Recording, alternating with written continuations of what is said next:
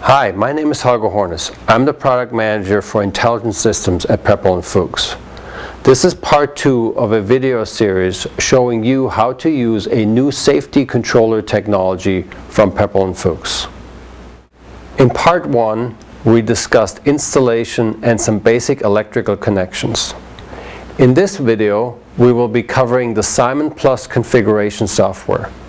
You can also check out our website and find additional safety configuration examples ready for download. Before we go into the Simon Plus safety configuration software, we need to make one additional electrical connection. For this demonstration, we will be using a contactor that is going to be activated by the safe output on the safety controller.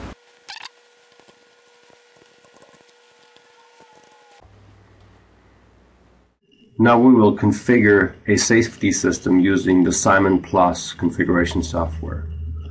For that, we first have to start the program. I have a desktop icon here. In your case, the icon may be in the start menu or somewhere else, wherever you decided to install it. So double click on the icon to start up Simon Plus. If you have enabled the Start Assistant, then the Start Assistant window will show up first. Make sure you select New Configuration and then click on OK to accept. Note the green bar at the bottom of the screen. This indicates that Simon Plus has established communication to a safety controller utilizing the USB interface.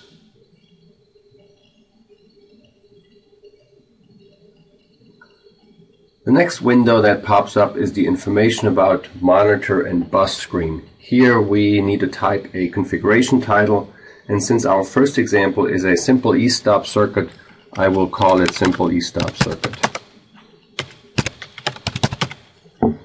Also on this screen, in the function range part, we select the hardware. You can see this is the visual for the controller. Make sure it's checked off here.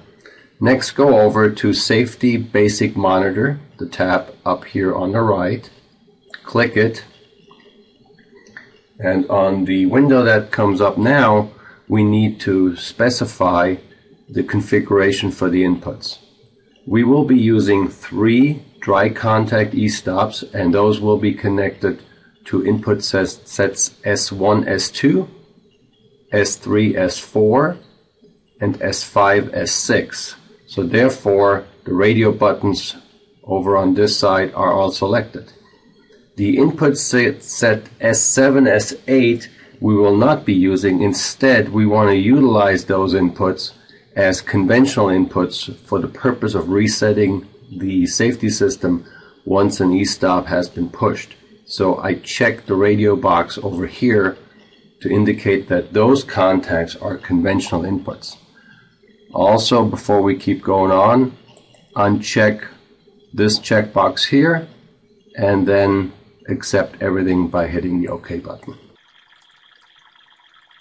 Having that done, we see a couple of things here on the left side of the screen. These are the tools. The tool part that we will use the most is the so-called device library that contains the function blocks that will be dragged onto the part here in the middle, the configuration space. By dragging and dropping function blocks, the safety circuit will be defined. We will start out by specifying the type of output. So we can scroll down until we come to the safe output section. And for this example, I want to use a so-called category 0 stop, which is an immediate stop. I grab it and drag it over onto the configuration space where I drop it off.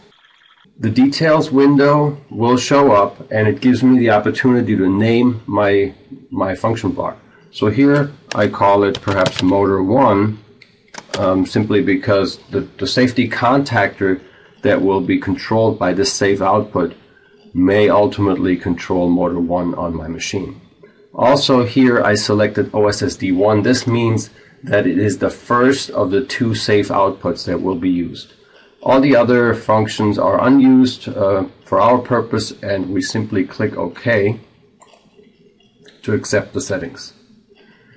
Next, we need to add our safe inputs. As I said earlier, this is an example for 3 e-stops, so we go up into the monitoring devices section, and we will grab one of the e-stop symbols and drop it right here onto the global AND function.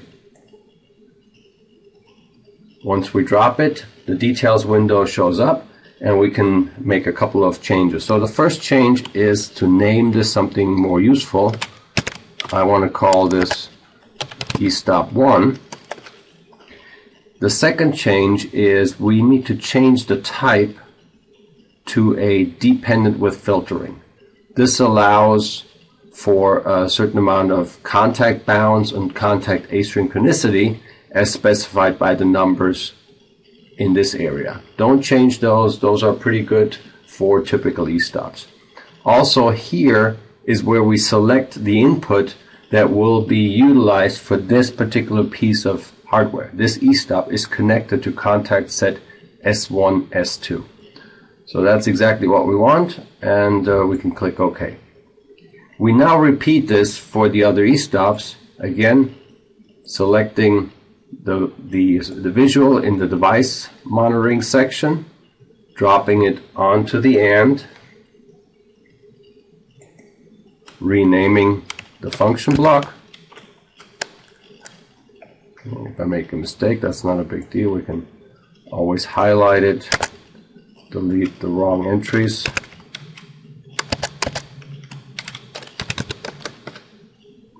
Select as the type the dependent with filtering, and because we've already used S1, S2 up for the first e-stop, then the program will logically assume that the next available input set will be utilized. You can change that by clicking here, and you could assign the third available input set, but we're going to stick with S3, S4.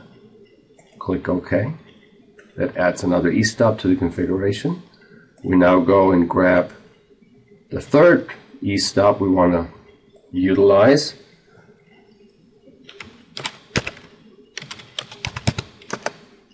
This is e-stop 3. We will further select it as dependent with filtering, and now there are no more choices available. There's only one contact set unused, and it's automatically selected. So now we have our e-stops connected to our motor. The last thing we need to provide is a means of restarting. And as I said earlier, e-stops require some sort of a reset function once they're released, and we do that by picking the so-called monitored start with a monitor input. We take that function block, drop it here. We can rename it whatever we want. I'll leave the name as it is. And now, since we converted a contact set to conventional I/O, we get the choice to have our reset function either through contact S72 or S81. I showed earlier in the video how this little e-stop, how the little reset button was connected.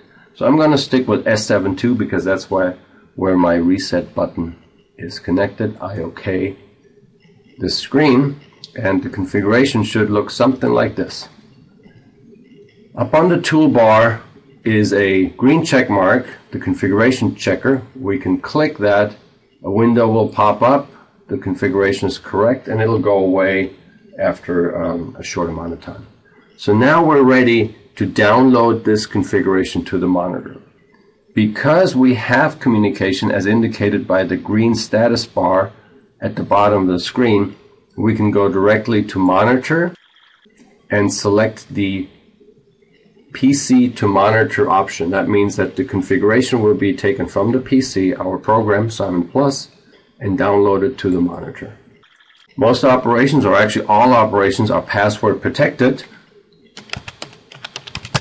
So once I punch in my password, I click OK, and that will start the download. First, the configuration is sent to the controller. While that takes place, the controller performs logical checks to verify that everything is okay. And then it constructs a configuration log file, which is a text file that is sent back to the PC. And by clicking OK, we're basically agreeing to checking this out, making sure that our configuration is all okay. We're now in the validation stage where I will electronically sign off that I will check the configuration, make sure that everything works properly. Again, by punching in my password, I agree to those conditions stated in the text box.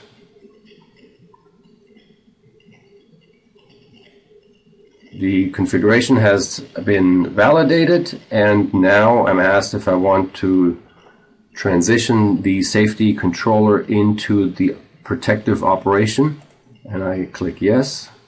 Again, we will get the updated configuration log, which contains a timestamp and a date stamp of when the download was and who signed off on it, in this case my name, and some other features that are useful for later on. We're not going to look at this right now, but instead we are going to wait for the diagnostic screen to build up. So here's the diagnostic screen, and you can see that there are a couple of colors associated with these various function blocks. The green color of the e-stops indicates that all e-stops have been pulled out, so they're in their release state. As a consequence, the global AND function provides also a green line, because the AND link of 3 true inputs is again a true output. That true output is fed to the motor, but the motor, you can see, is off, as indicated by the red color, the red box around it. The reason that is we're still waiting for the reset function, and if I click my reset button, you heard the motor contactor pull in, and the safety system goes into the release state. Now I hit my e-stop, and as you can see, I selected e-stop number 1. As a consequence of e-stop number 1 going to the red false state, the global AND is false, and therefore the motor had to drop out. If I release that e-stop, we're back to where we were before. All e-stops released, but we still need to get a reset, and by virtue of the reset function, the motor starts up. So that's all for this little configuration example. Now let's check out the operation by watching the hardware.